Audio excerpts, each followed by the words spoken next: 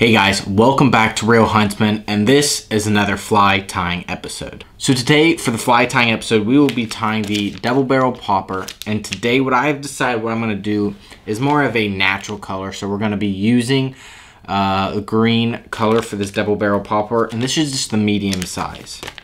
So let's get started into it, and let's just get to tying. Okay guys, so like I was saying, today we are going to be tying the double barrel green medium size popper. And so what we like to start off with, man, I'm super pumped about this. This is gonna be a fun one. What I like to start off with is basically you get the end of the hook. What I like to use just the end of this and just go ahead and we're just gonna go and poke a hole through it. And you want to try and get it as even as possible, right down the middle, precisely like that. Y'all, that is a good looking one.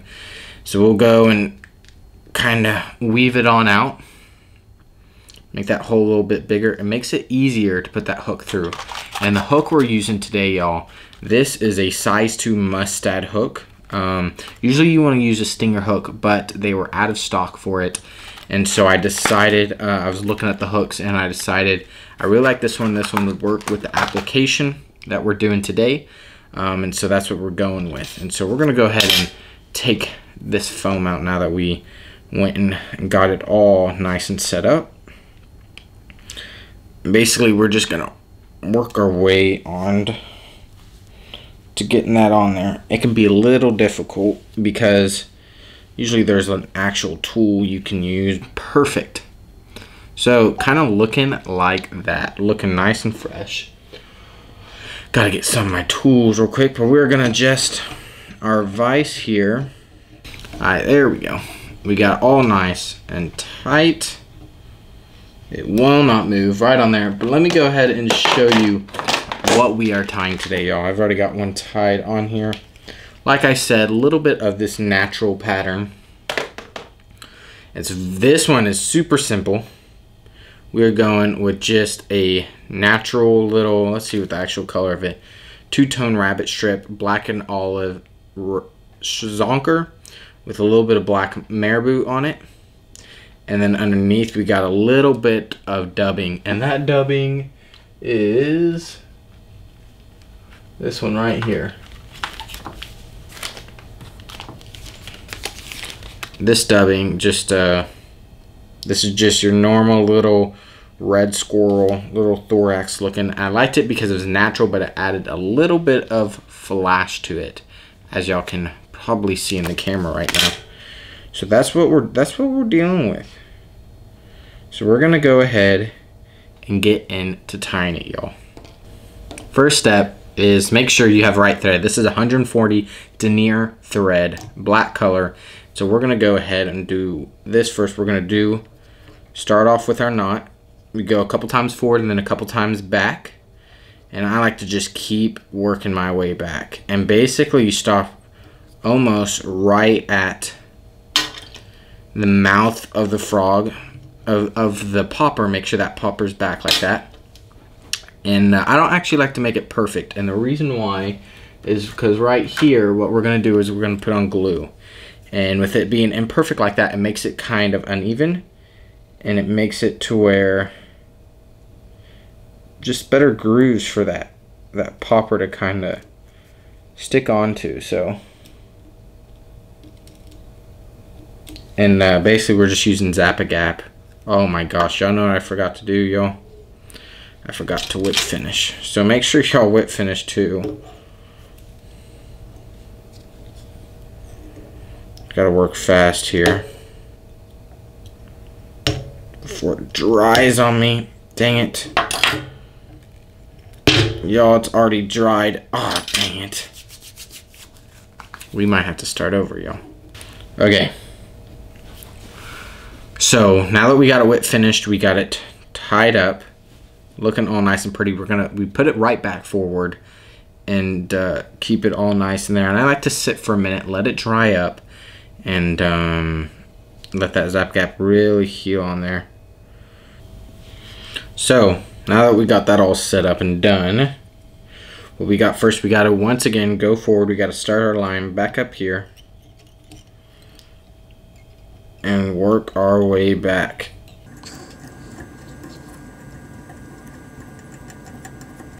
So I like working my way, honestly, it's about right there. That's where I like going. I might go a little further, but cut that little tag off, and then maybe go one step further back. So what we're then gonna do first is we're gonna grab this black and olive rabbit, grab it out, pull it out of the bag, find that one strip that I have already cut off, and we're going to find the length. So about right there, and I'm kind of liking that length. That's a good little length.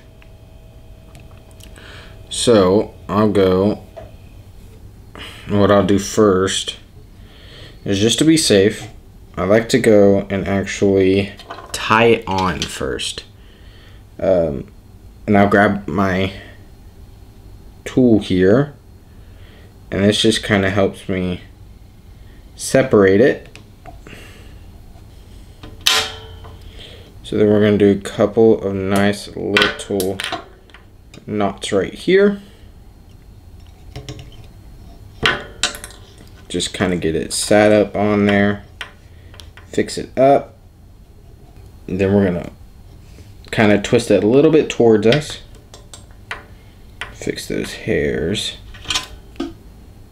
Really want it nice and perfect. Fix those hairs. Cinch it down. Do one more tight cinch right there. Perfect. And do a couple back right there like that. Okay, y'all. And then what is next? We're going to go ahead and grab our dubbing here. And we're going to dub the line, and so just make sure you get a little small, thin little strip of dubbing. You know, you don't want to overdo it. You can always put more on. So I'm really not dubbing that much, you know, really just this body. And I just like to do that because, like I'm saying, I'm keeping it simple, but I'm getting something on that body to make it kind of stand out at the same time. So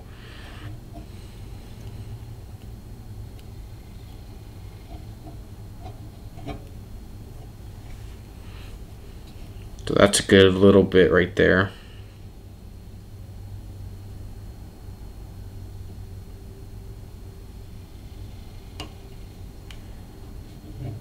Probably didn't add quite enough.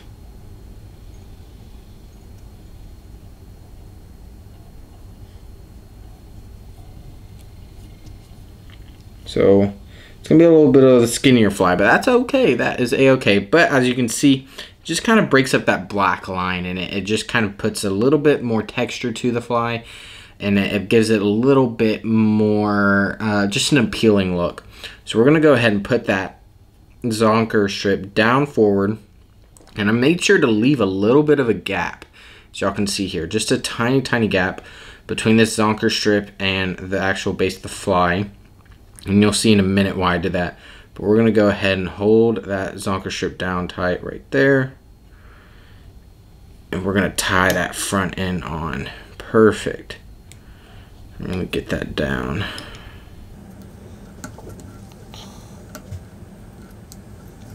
So it'll look kind of like that. And from the bottom you'd be able to see the belly.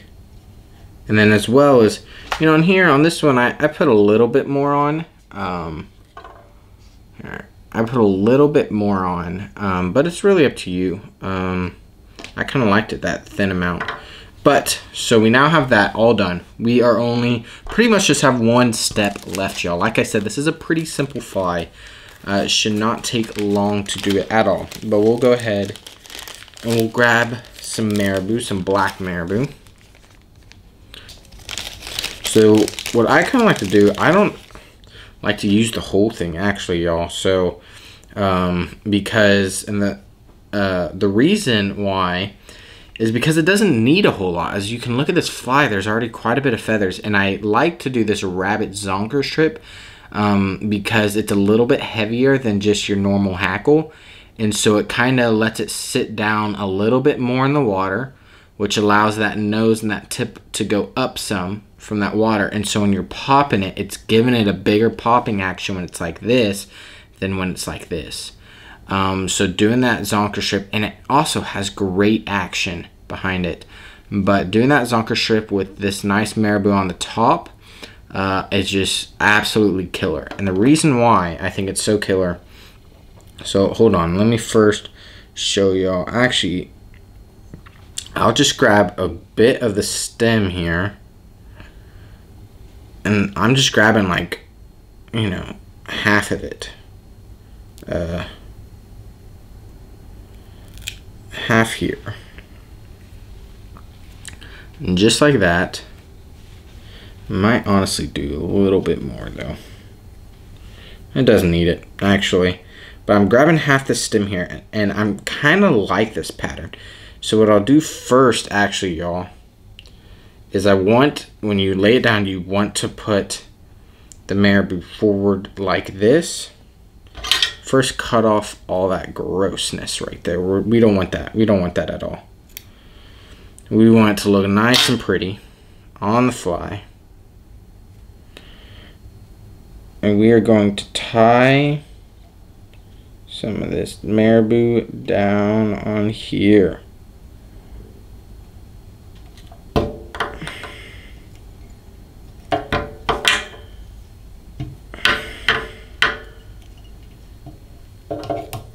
And then we're going to pull it back, and we're going to tie it again. And bam. And the reason I like doing that is because it adds that marabou, allows it to kind of pop up. Rather than just laying flat down. So that's pretty much it. And the reason why, like I said, why I like doing this fly and why I like doing it this color is because there's a couple lakes I fish at that are really, really clear lakes.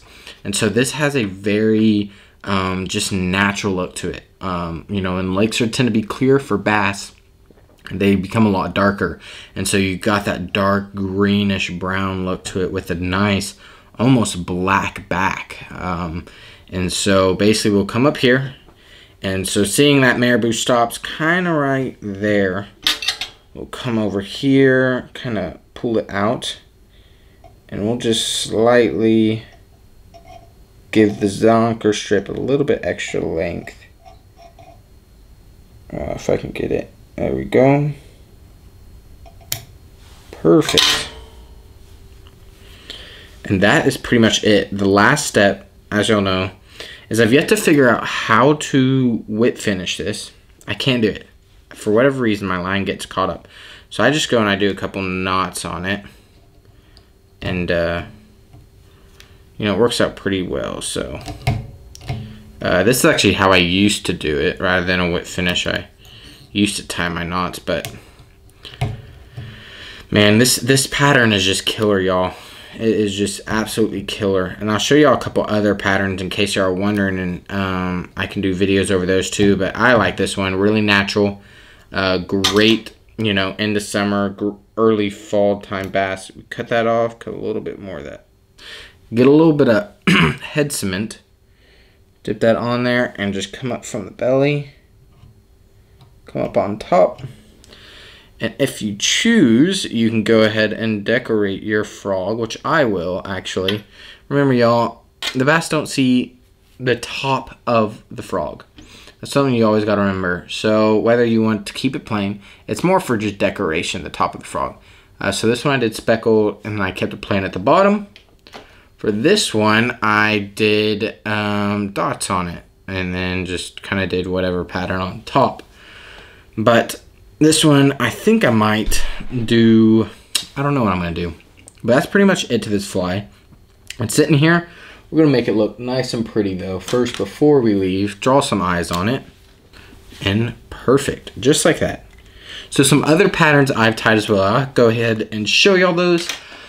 So my first one I ever tied, which is pretty interesting, I think. It's definitely unusual, I think. I've got two little, here I'll put on this vise here for y'all. I've got two little zonker strips on each side acting as kind of like legs with some Flashabou. I've got some green Flashabou somewhere up there. Giving it a little bit of sparkle with some more Marabou on the back end, like y'all can see. I really just like that pattern. I like the way it looks. And then I put some dubbing under here as the belly. I don't know if y'all can see. Let me undo it here. I put some dubbing there, and that's just black. Oh, shoot. That's just black peacock dubbing. And then I got this hackle, this little sparkle hackle, and it definitely stands out. That is for sure. There's no doubt about that. But I don't know. I kind of liked it. It was just trying something new. That's what fly fishing is about, and that's what fly tying is about. Is just trying new patterns. You don't have to do what everyone else does. You can make up your own thing. And so then this one's really subtle. I just recently tied this one too. Rabbit zonker, like I said, I like that zonker action a little bit better than hackle with Marabou. And then I did get a hackle though, and I used that as the belly. And I don't know if y'all can see it very well, but it just gave it like a nice little ring around it and add some extra. I think I'll add a little extra action to it, which I think is good. But then there's this bad boy. I love this bad boy. Actually, this is a really neat one with the hackle on the belly. Like I've said, I've got actually some hackle tied in there as legs, 2 little grizzly hackles with just a white rabbit zonker on the top, acting as like, I don't know, like as the top of the body, and then some Flashabou as well, just kind of giving a little bit more in there. And it doesn't look perfect, but I absolutely love it. And there's not much else to say, but if you are interested in tying this fly, like I said, it is a super simple one. So I hope y'all enjoy it, and what's most important is you just go out there and you do it and you try it. It doesn't hurt to try it, and it's a whole lot of fun, and you learn a lot of stuff in the process. So I hope y'all enjoyed this episode, another episode into the fly tying series. There's just a lot of fun. I have a blast. They don't get the best views on this channel, but I still think it's quite fun to do, and so maybe someone out there find this helpful. Basically, comment down below if you want to see me tie some other certain bugs. Otherwise, I'm just going to keep doing what I'm doing. I think I might start venturing out of the bass kind of flies. I might start trying out some more trout flies. I got a couple I've been tying quite a bit, and I might go ahead and show y'all, and I think y'all might enjoy that as well and learn good little tips from it. Some tips that I found useful, especially with being a beginner like I am. So thank you once again for tuning in. Make sure to hit that subscribe button if you haven't already, where we do pretty much anything outdoors related. Fly fishing, normal bass fishing, hunting, a whole lot of things. And then comment down below, like I said, what fly you want to be seen tied. And then just go ahead and give it a big thumbs up to help support the channel. And, it doesn't cost you anything, so why not do it? Thank you for tuning in. Real Huntsman, signing out.